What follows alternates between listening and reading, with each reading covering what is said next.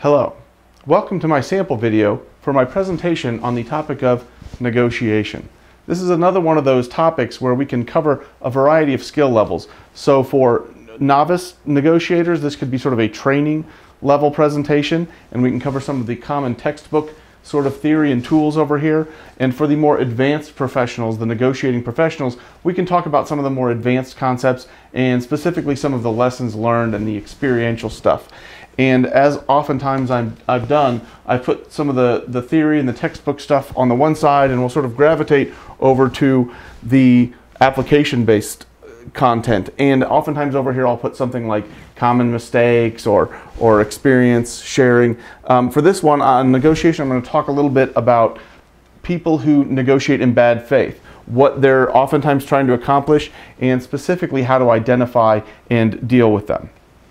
So with that in mind, let us begin with some of the theory of negotiation. The first fundamental lesson of negotiation to understand is the difference between creating value and capturing value. This is the idea of you can get a bigger slice of pie by either growing the pie itself, which would be creating value, or capturing value, meaning getting a bigger slice. And oftentimes those two agendas are at odds with each other. We're going to talk in a minute here about information sharing, but the idea is, growing the pie itself can benefit both partners, but growing the slice is where one negotiator benefits at the expense of the other, a zero-sum game, as economists call it. And then the last one, those are the two that you usually get from your textbooks and your speakers on the subject. I always like to point out, though, that oftentimes a savvy salesperson, a good negotiation, can actually manage to change the perception of value.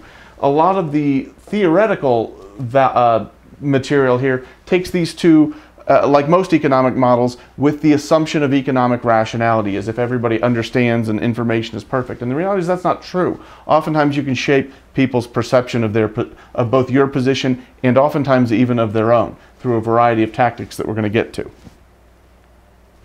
The next thing that's important to bear in mind is what's called a BATNA. This means a best alternative to a negotiated agreement. And the common mistake that people make is they go into a negotiation without knowing what their alternative is. And without knowing your alternative, you don't know at what point you should stop negotiating, what's a good deal or what's a bad one. And it's amazing, sometimes you charge into a negotiation, you never really stop to think about what's my alternative. And that's essentially it can be your reservation price, the price at which you would walk away. Although it's not always price, there's a lot of terms that we're going to get to. The other thing it's important, so even if the people who, the other thing to bear in mind is even those who figure out their own BATNA, it's also important to understand the other party's BATNA, to understand their best alternative, because that will tell you how much negotiating strength you have relative to them. Next thing I wanted to talk about under some of the theory and tools is what I call shift to value.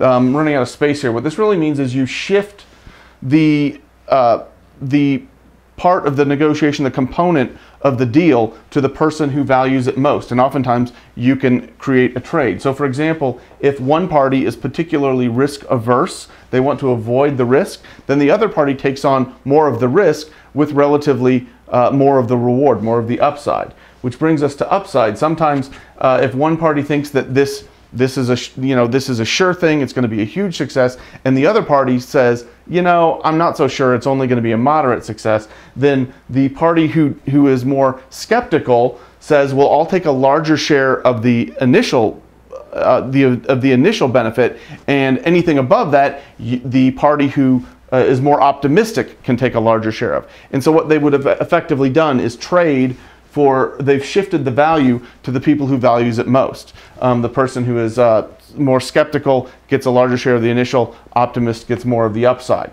And you can also do this in terms of publicity. So for example, if one person really values their reputation, or if they're high profile in their company or in their industry, and the other party is somebody that nobody's ever heard of, you can have the person who's more interested in publicity get a better perception, a better publicity out of the deal, make it appear as though they got the better end of the deal, and the other person can be compensated with a greater share of some of these other things. Now, the important thing to do is if you have someone who says, look, you say, hey, I think this is really risky, and they say, nah, it's not really that risky. You can always say to them one-sided, well then great, you won't mind taking the risk then. Like, this product, I'm worried it'll break, and they'll say, no, these things never break. And they go, great, then you'll assume the responsibility if it does. And that's the classic expression, putting your money where your mouth is. But it's better, as in some of those examples that I gave earlier, to find a place, that's a one-sided shift of value. Oftentimes you'll have to trade. So for example, if you're on the other side of that, you say, no, it's not going to break. Okay, I'll accept the risk for breakage, but then you have to offer me something in return, something that you don't value, but I do. So that's the shift of value. And the interesting thing is this creates two counterintuitive conclusions, observations. One of them is that, we think that if there are differences of value, it'll be a more difficult negotiation. That's a good typical intuition. But in reality, the opposite is true. You can actually create more value, grow the pie, by switching things, by trading people, by trading parties for what they value most. So, some of these examples I get, like, the optimist versus the skeptic, trading initial versus upside, that would actually grow the pie. They're creating value there. Likewise, complicated negotiations, counterintuitively, can actually be better. If it was simple and there's only one factor, like price, we can't create much value because one more dollar for me is one fewer dollars for you if it's only price. But if there's price and financing and warranties and guarantees, the more factors you have in a negotiation, the more opportunity there is for creating value. So the complications can actually be good as well. Last thing I want to talk about from the sort of textbook example is what I call the pattern of anchoring and concessions. Anchoring is essentially your starter price. So I think it's worth 100 and you say it's worth 50. We have anchored. Now, there are a lot of questions about whether or not you should be the first one to anchor. Maybe you want them to put forth the first value. But then if they put forth an aggressive value, you might feel, then you put forth an aggressive value, you're going to be really far apart and it might not seem like you're able to come to an agreement. So there's a lot of topics I can talk about under anchoring. Also, there's a pattern of concessions. So for example, if I'm at 100 and you're at 50 and you say, okay, how about 55? Generally speaking, the level of concessions decrease over time. So if you give me from 50 to 55, it's unlikely the next time will be more than an increment of 5 units again. It'll probably be 3 or 4. So you're telling me that essentially 60 is about how high you would go. And it's important to understand how to read those, and it's important to understand what messages you're sending as you make concessions. If you make a $5 concession and I say that's ridiculous, we're not even talking, and then you make a $10 concession, you've told me that you were acting very aggressively and that perhaps you might be acting in bad faith. So you lose credibility, and there's a duality there that you have to face about when you make a concession of, the bigger concession, the increase the likelihood of agreement, but the lower the reward of the agreement. And that brings me to my next point, which is choices. As my negotiation professor once said, the first thing you need to understand about negotiation is just about everything cuts both ways. There's advantages and disadvantages to each idea. The first one is, do you share information or not? If you don't share information, if you don't tell the other party what you find more valuable, it's hard to create value because they don't know what to shift. You don't know how to make trades. But it's also important to note that if you unilaterally disarm, if you share all of your information with them and they don't share any with you, they now know everything that you know, but you don't know anything that they know, and they have an informational advantage. And therefore, they can oftentimes act, they can use a little bit of aggressive negotiation to mislead you about what they value. A classic example of, and oftentimes if you think that both parties want the same thing, there's a rule of thumb that says the first one to ask for it ends up paying for it. Because if you say, well, we're working on an agreement to buy a green car, I'd rather have a red car, but the red car is better for them as well. Now they're going to say it's worse so that they can extract a concession from you. So that's important to bear in mind. There's a lot of talk we can do about information sharing. Some other things that cut both ways are, do you want to be an aggressive negotiator or a passive negotiator? An aggressive negotiator might be able to intimidate their opponent, a bluff effectively, but they also might offend a more confident opponent. Likewise, passive might sound bad, but oftentimes it can lead you to being underestimated. Counter to that is it can also lead you to being taken for granted. Let's talk about, do you want to appear smart or do you want to appear dumb? If you're smart, people might not try and take advantage of you because they assume that you're smart. But if you play dumb, you might be underestimated again, and then you can negotiate a stronger position from that perspective. There's a lot of people like to play dumb. You can also appear strong or appear weak. The advantage of appearing strong is that you might intimidate them. The advantage of appearing weak is, look, maybe I have to ask my boss for permission, and you can sort of drag out through some of those theatrics. It's important to note, I didn't put this up here on the board, there's also an issue of you can ask crazy or sane. And you know, if you seem crazy, that might be good if you're looking at a sort of brinksmanship situation, a mutually assured destruction situation, because they're going to be afraid that you might do something irrational. So if it's in your interest, like I said, if your interests are aligned with them, as I said in information sharing, acting crazy and acting irrational might be a way of getting out of paying for those things. You can also appear resolute. I can't move, this is all I can do. Versus being flexible. The advantage of being resolute is you're anchoring from a strong perspective and you're giving weak concessions. So you're more likely to get a good deal, but you are less likely to get a deal overall. You can also, if you're working with a team like your company, you can put forth a united front where you go ahead and get everybody agrees this is what we're going to do. But then as you get into the negotiation, it's difficult because you've lacked flexibility, and if anything changes, you have to go get everybody else's approval again. So maybe it's better to leave it nebulous. And all of these things, if we were in the entertainment business, these would be what they would call your act, is sort of the positioning you take from a personal perspective, not necessarily a financial perspective, your persona. And it's important to note that the comfort, that oftentimes we come to our act not because we sat down and thought rationally about it, but just because it's our comfort zone. It's the way we naturally are, or it's the way that's has worked for us in the past. And it's important to note that ideally we would actually be adaptable, and we would be able to adapt these based on our the other party that we're negotiating with and the circumstances. I've found very few people are actually adaptable. Most of us are sort of one-trick ponies. Now let's move on a little bit into some of the tactics that you can adopt. We've talked a lot about information sharing, so the question arises then, how do you get info? Well, the great news is a lot of people like to tell you their story. All you have to do is ask. And as a matter of fact, we oftentimes go through life where we feel like nobody listens to us, everybody's trying to force their views on ours. And so to actually have someone want to listen to us feels like a relief, and we let the floodgates open and tell them everything about ourselves and our position and what we want. And so the good news is people's intuition, people's sort of natural desire fits what we need, and oftentimes you don't have to share as much. They sort of do this unilaterally. The other thing is, if you get them, my father always says, if you get people talking, they're liable to just say too much. So oftentimes the habit of talking, loose lips sink ships. But if they're your opponent on the other side of the table, it might be to your advantage. And then also sometimes you can use the silence. If people are saying something and they stop and you go, they will then be uncomfortable with that silence and they will keep talking to fill it. So you can use that to extract a little more information out of them.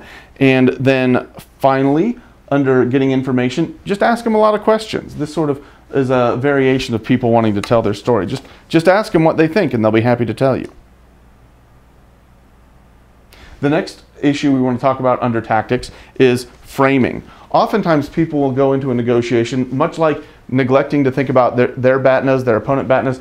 They won't really think about what, they'll walk in with a bit of a blank page, not knowing what their main factors are, figuring that they'll figure it out as they go along. And the reality is, if you have in mind the norms, the way to frame the discussion, things like what the major issues are, and you can pick the issues that are most important to you, or if you want to move, if you decide it's to your benefit to move fast versus slow, another choice that you have to make. You can set the schedule based on moving quickly. And remarkably, people walk in with a blank slate and you offer them a framing of the issue, and oftentimes they won't even think to challenge. They'll just accept it because they won't stop and take a step back and reframe it their own way. So you can frame it to your advantage by doing a little work ahead of time. Also, leading from the middle. it's easy if you're representing your company or your organization to see the person on the other side of the negotiation table as like you are their opponent. But it's important to remember that oftentimes, if you're really looking, there's a high premium on getting a deal, and you're not being very aggressive about how much of a deal, it's oftentimes beneficial to try and bring their side to your own organization. And you lead from the middle. You don't think of yourself as an advocate. You think of yourself as a facilitator, and you try and and that's what's called leading from the middle. And then the last one here is this is really sort of a way to decide which of the tactics to use, and also sometimes which of the choices to make. I talk about there's a big difference between a negotiation that's discrete, meaning we're going to do this one deal and I'll probably never see these people again, versus repeat, we're going to do this one deal right now, but we work in the same industry, so I'm probably going to see them again, versus continuous, meaning we're agreeing to develop something together as a joint venture, and we're going to be seeing these people every day and working with them. That can affect a lot of the decision. Do you want to feel smart or dumb, or do you want to be aggressive or passive? That can be affected based on what the actual outcome is going to be. So now let's move on. Those are some tactics. I've actually got several more tactics, but just for the sake of this sample, I'll leave them out. I could probably do an entire presentation just on tactics. But let's move on to people. And this is sort of dealing with people. And the first person you want to consider is yourself. And no, I don't mean in terms of being self-involved. I mean as you want to think about your predispositions. What are you like? Are you making conscious choices, or are you biasing your behavior based on your own personal predispositions? So the first one you should ask yourself is, how do you see others? Oftentimes you see others as you see yourself. So really honest people assume that everybody else is acting in good faith and is honest as well. That's not necessarily true. It's good to remove yourself from that bias. Conversely, people who are crooks always think everybody's trying to take advantage of them. That might not be the case. So you want to remove yourself. You want to be self-aware of that temptation and not see other people as yourself.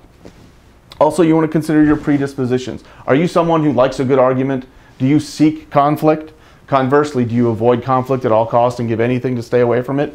People who are savvy negotiators will recognize that and use that to their advantage and your expense. So you want to be aware of that and affect and maybe control it, and maybe base your tactics on what your comfort zone is. Likewise, some people are suspicious and some people are naturally trusting. Same type of thing there. Next, I want to talk about, so we've talked about you, let's talk about the other party in your negotiation. Let's talk about them.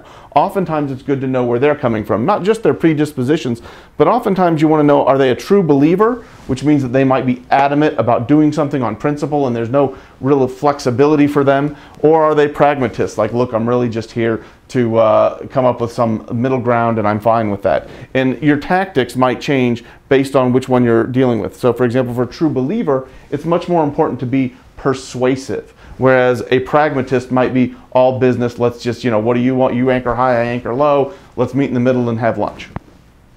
Likewise, if a true believer is really intransigent, they're really in a disagreeing position with you, you might have to do more aggressive tactics like going over their head, working around there, making a public stink, things like that. And the last one I want to talk about, but not the least, are the psycho-egotistical elements. These are things like our need for control, our concern about our reputation, our ego. Perhaps we put a high premium on relationships. We want to be in a position of power. It's very important for us to be consistent. And these are sort of psycho-egotistical components. And the most important thing, both in you and your opponent, opponent, probably a more aggressive term, the other party, is to understand that oftentimes psycho-egotistical trumps these rational economic values. And so if you're dealing with someone who is is a control freak, oftentimes they'll say no, even if it's a good deal, because they feel it was rushed on them and they're not in control. So you might have to adjust your behavior accordingly. Let's talk a little bit about a variation of people, which is I call diplomacy. It's important to note that as I talk about diplomacy, I'm going to give some tips, but that assumes that you wish to be diplomatic. Sometimes if you're being more aggressive and you're trying to bluff or seem crazy, this might not be the things to listen to. But generally speaking, they are, and you should understand that most people feel that they must be heard before hearing. They're not really going to listen to you until you've listened to them. So this can be a good thing, because we talked information is good, and we want them to get them to tell us as much information as we can. So be happy to listen to them, and then they will feel that they've been heard, and that they might be much more willing to listen to you and much more open-minded. The next thing that I think you want to consider is you want to separate the person from the position. So for example, you don't want to say, you are wrong. You want to say, I'm not so sure that position is supported by the data that we have. And so you want to separate the person from the position, because you don't want these egotistical factors involved. And another element of that, so that builds to my next point, which is, it's better to say the position is wrong than the person is wrong. Sometimes you can just skip over saying that it's wrong at all. You can say, we have a different opinion. Not necessarily a more valid, but a different opinion. And one of the common tricks that they teach nowadays, they say, don't say yes but, say yes and. Personally, I feel that's a little trite, and when someone gives me that rap, and then they go on to say something that contradicts what I say, I feel it's a little bit almost dishonest. But what I like to point out is that oftentimes you can skip all of those contrasting qualifiers. So you don't have to say but, you don't have to say however, you don't have to say nonetheless. You'd be amazed how little you actually need them. So instead of saying yes but, you say, huh, that's how you see it. Our position is, and you just skip over all of the contradictory words. And like I said, it's amazing how little you need them. So that's a little bit on dealing with people. Let's talk a little bit about some of the darker side. And I always like to emphasize these, not because I'm a particularly sinister person, but because I feel like, in the popular culture of business education, it's always politically correct to assume the best in everyone. And the truth is, that's not always the case. That's how I see it. So let's talk about some scenarios under which people might be acting in bad faith. Oftentimes they're negotiating not because they really seek an agreement, but because they just want to get enough info from you. They want to know about your business, they want to know what your priorities are, and oftentimes they're learning what they're inherently opposed to you, and they're getting that info so that they can use it against you later or with a third party. They can trap you into saying something silly. They can make you feel comfortable so that you'll admit something that you shouldn't. They will provoke you by saying something contrary, offensive, and then get you to embarrass yourself with an exaggerated reaction. So always watch out for people who aren't acting in good faith there. Another issue is, I call this your option value. Option value being a financial term that I've applied here. In other words, they're not really necessarily interested in negotiating this one agreement, but they're just always happy to have you keep coming back and giving them options, and they're always happy to have you do their work for them, do all the legwork, but they're not really interested in, they're not vested in any one negotiation. To use a relationship analogy, this is like the guy who has the girl upstairs who always calls her when she needs something fixed, and one night she asked him out to have a drink because her regular boyfriend wasn't around, and now this guy is convinced that they have a relationship, and the reality is they're just getting used. They're getting led on. You want to avoid that. One of the ways you can identify these people is they're always happy to talk to you, but they're never willing to put in any work, and they're certainly never willing to take any risk or do you any favors. The next thing you want to watch out for is there are some people who only do one-sided deals. If they're a seller and they're always negotiating, they might, there's a variety of schools of thought. One of them is the Walmart model, which is we make a little bit of money, but we charge a low price and charge everybody the same price. The other idea is, the more sophisticated is, you're in a business where you can do what's called price discriminate. The people who are willing to pay more, you charge more for. People who are less, you manage to get less out of them, but you don't give the same price because you want to get more from the people who are willing to pay it. But sometimes, if you can't price discriminate, or you're not skilled enough to price discriminate, some people just go into deals where it's like, look, it's like a slugger in the baseball team. They only swing for home runs. They always swing for the fences. It's either a home run or no deal. And there are people like that who will only take a deal where they're really taking advantage of you. And it's frustrating because the mistake you often make is you end up trying to negotiate a reasonable price, and they're just not really that interested. It's sort of a take it or leave it. And any negotiation you do is just a waste of your time. One of the ways let's go from the one-sided to people who try and trap you into commitments. So once you commit to a deal, then they try and stick it to you, and the devil's in the detail. And oftentimes they'll agree to a deal that is superficially a good deal, so because they know that then you're going to tell your boss and you're going to announce it publicly, and now you're committed to it, and they can just nickel and dime you on all the details. So that's the devil in the details trap. The other issue is the people who always want to renegotiate. They will, they'll take it's sort of a variation of the commitment trap. Once you're in a deal, they'll come to you and say, "Look, we thought it would work for us, but now it won't. We need to renegotiate. It's not enough for us." And my classic take on that is the first question you should always ask them if they say, "Hey, we're not making money. We need a little more here." You always say, "If you were so you're making less money than you're expected, so you're asking for more. If you were making more money than you expected, would you come back and offer to take less?" And that's usually a good litmus test for that.